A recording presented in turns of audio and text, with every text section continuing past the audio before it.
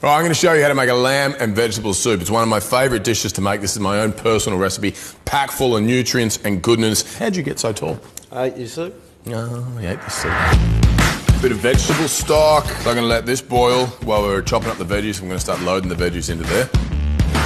Get them in halves now. Exactly what I was going to do before you piped up. Oh, chef. Little leak. Mushrooms, not the magic type. How much parsley?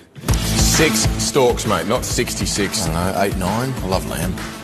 Yeah, bosh. We got our onions and garlic nice and browned up. Or you can, a crushed tomatoes. Now we've got some organic beef bone broth. Nice big spoon. It's always essential. The best part is with your celery stalks, you can eat them like an apple.